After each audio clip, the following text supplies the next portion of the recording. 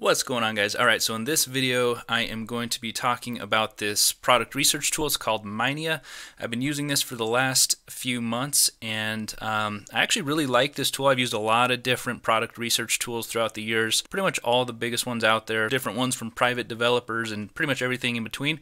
So I'm going to be going over some of the features here and then kind of just giving some of my thoughts on how I feel this measures up to some of the things I've used in the past. So let's get right into it. So first off, there is a free trial, and you do get some of the features for free.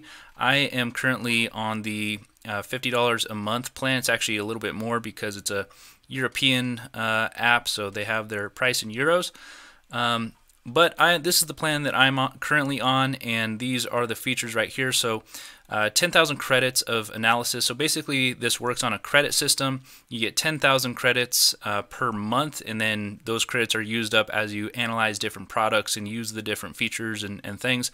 I've found that 10,000 is plenty for my purposes, which, by the way, guys, if you want to test this tool out for free and get some free credits to kind of play around with the different features and analyze some ads and things like that, I do have my affiliate link down in the description, and you'll also get a little bonus that way as well. And so for this plan, you get access to the Facebook ads spy, the Instagram placements spy, Snapchat placements, Snapchat ads spy, advanced filters, access to Chrome extension, and that is pretty much everything that I need when it comes to product research.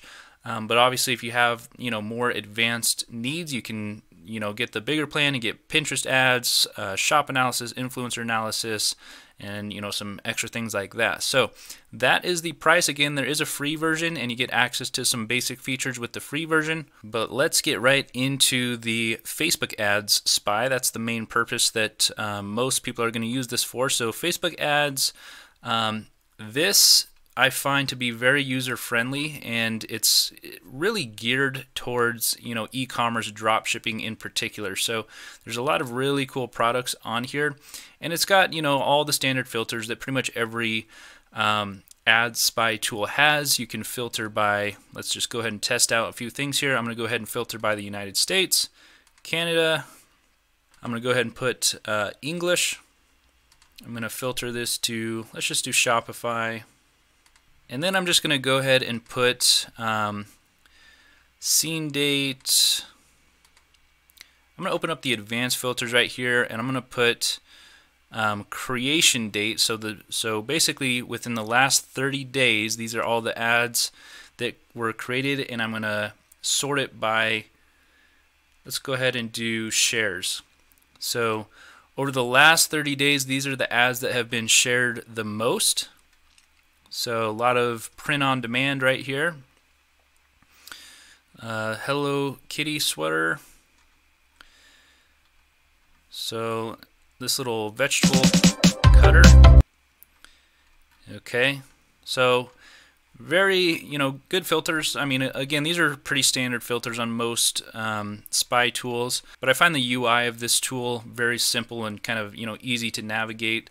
So I like that a lot. And then one of the really cool things about this is if you want to get more information on a particular ad, let's just say this one, for example, I'm going to open it up, and now I have access to a lot more information about the ad. I can see how it's trending over time. Now this right here is actually different than a lot of tools out there. A lot of tools do not tell you what what audience is being targeted. So in this case, I can actually see that this is being targeted 100% to the United States. I can see that 44.4% of the audience is female, 55.6% of the audience is male, 40 to 50 is the age range, so 20 to 30, 30 to 40, and 40 to 50 is the age range for this campaign. So that is very useful information to know. We can scroll up here and I can see what's in the actual ad copy. I can open up the ad itself, or I can go to the product page. So let's go ahead and open up the product page, and now I can see they're selling this t-shirt for $19.95, and look at their landing page, very basic Shopify template right here. So that's in terms of showing the information that's absolutely necessary, I absolutely love that it gives you access to these details right here. Another feature that I like is when you're going through, you're searching for different ads, you can add, if you see something that you like, you can add it to your list and it will save it on a list for you. But probably one of the things that I find myself using the most, and just it's so simple to kind of get an overall view of what's happening in the market, is if I come over to lists right here, and if I come down to the top 100 winning products, this is the top 100 products basically in the entire dropshipping e-commerce space. It's updated periodically, and I can go through and see all of these different e-commerce ads that are basically making people millions of dollars right now. So if you're just trying to find something real quick and test it out and test different things and see what takes off, this is a great way to come in and just get a quick view at everything that's going on, everything that's making people a ton of money right now. So that's pretty much the main features of this tool. It can do quite a few more things, but for most drop shippers, the main purpose is obviously just going to be looking for different Facebook ads, TikTok ads. This tool has a lot in the works in terms of what they're going to be adding.